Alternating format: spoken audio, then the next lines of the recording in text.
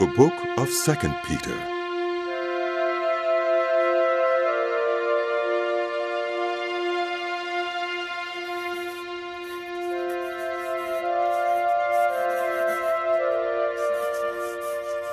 Simon Peter, a servant and apostle of Jesus Christ, to those who through the righteousness of our God and Savior Jesus Christ have received a faith as precious as ours. Grace and peace be yours in abundance through the knowledge of God and of Jesus our Lord. His divine power has given us everything we need for a godly life through our knowledge of Him who called us by His own glory and goodness. Through these He has given us His very great and precious promises, so that through them you may participate in the divine nature, having escaped the corruption in the world caused by evil desires. For this very reason, make every effort to add to your faith goodness, and to goodness knowledge, and to knowledge self-control, and to self-control perseverance, and to perseverance godliness, and to godliness mutual affection, and to mutual affection love. For if you possess these qualities in increasing measure, they will keep you from being ineffective and unproductive in your knowledge of our Lord Jesus Christ. But if any of you do not have them, you are nearsighted and blind, and you have forgotten that you have been cleansed from your past sins. Therefore, my brothers and sisters, make every effort to confirm your calling and election. For if you do these things, you will never stumble, and you will receive a rich welcome into the eternal kingdom of our Lord and Savior, Jesus Christ. So I will always remind you of these things, even though you know them and are firmly established in the truth you now have. I think it is right to refresh your memory as long as I live in the tent of this body, because I know that I will soon put it aside, as our Lord Jesus Christ has made clear to me.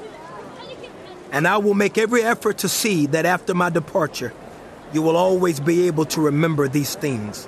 For we did not follow cleverly devised stories when we told you about the coming of our Lord Jesus Christ in power, but we were eyewitnesses of His majesty.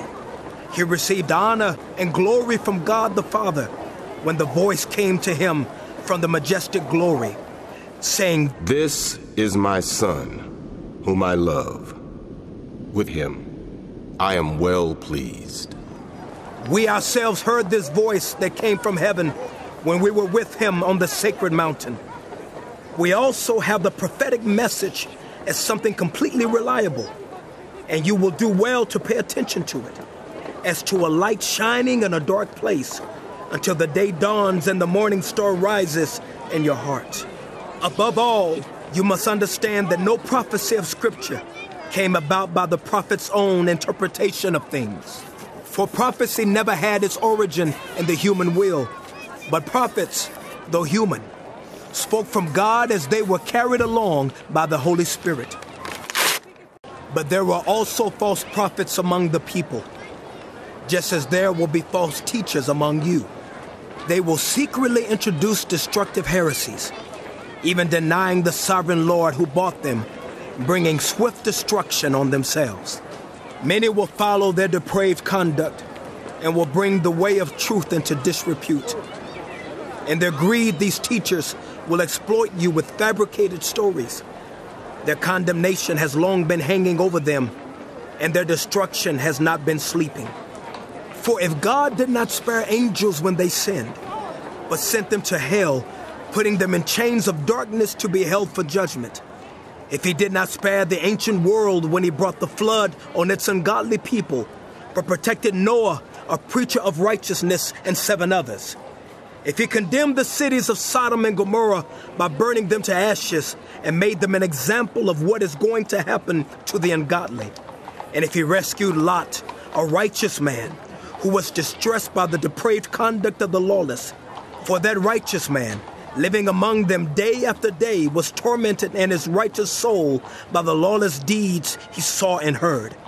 If this is so, then the Lord knows how to rescue the godly from trials and to hold the unrighteous for punishment on the day of judgment.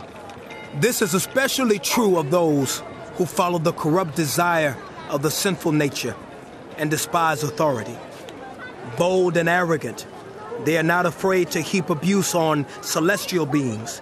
Yet even angels, although they are stronger and more powerful, do not heap abuse on such beings when bringing judgment on them from the Lord. But these people blaspheme in matters they do not understand. They are like unreasoning animals, creatures of instinct, born only to be caught and destroyed. And like animals, they too will perish. They will be paid back with harm for the harm they have done. Their idea of pleasure is to carouse in broad daylight. They are blots and blemishes, reveling in their pleasures while they feast with you. With eyes full of adultery, they never stop sinning. They seduce the unstable. They are experts in greed, an accursed brood. They have left the straight way and wandered off to follow the way of Balaam, son of Bezer, who loved the wages of wickedness.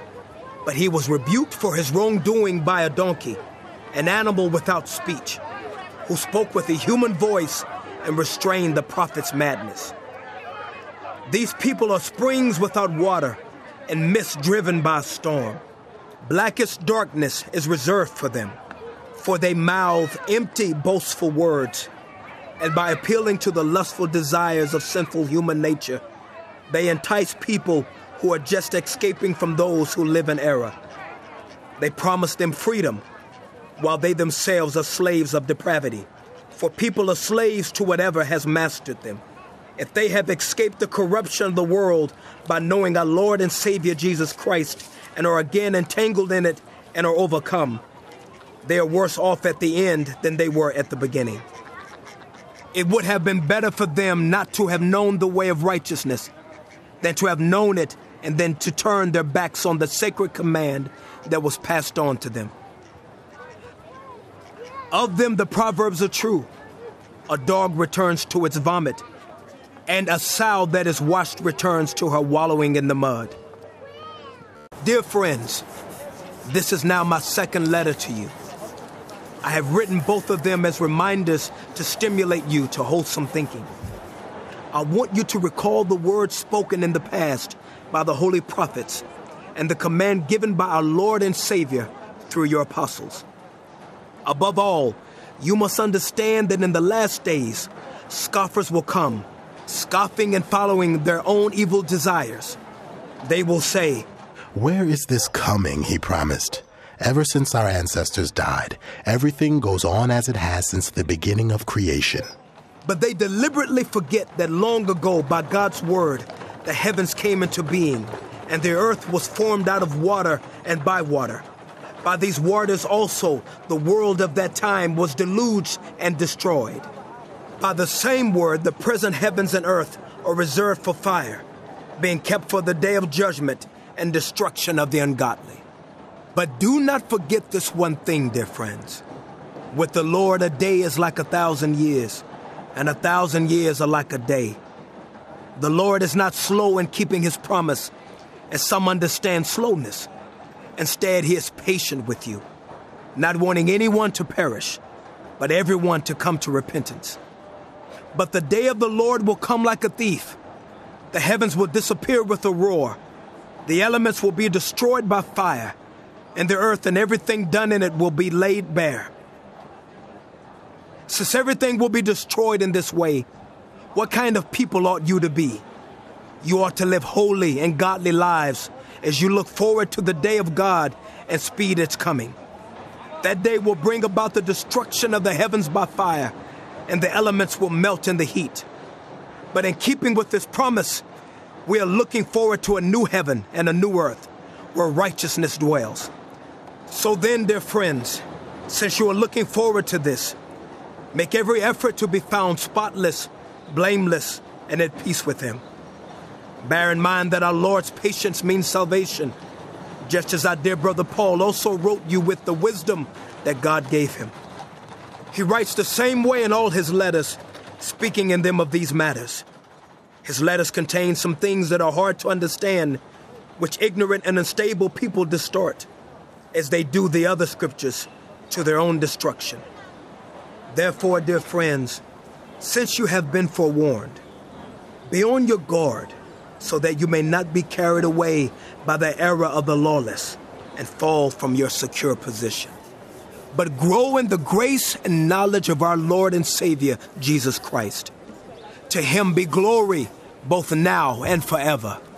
Amen.